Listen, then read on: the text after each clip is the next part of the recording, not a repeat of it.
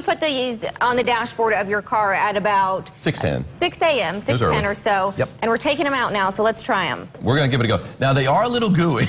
But they're pretty firm as well, too. They're just a little bit gooey on the inside or the bottom part. It tastes delicious. You know what I'm saying? Okay, it's a chocolate chip cookie. apart. It's almost like, it does leave a little bit of a mess.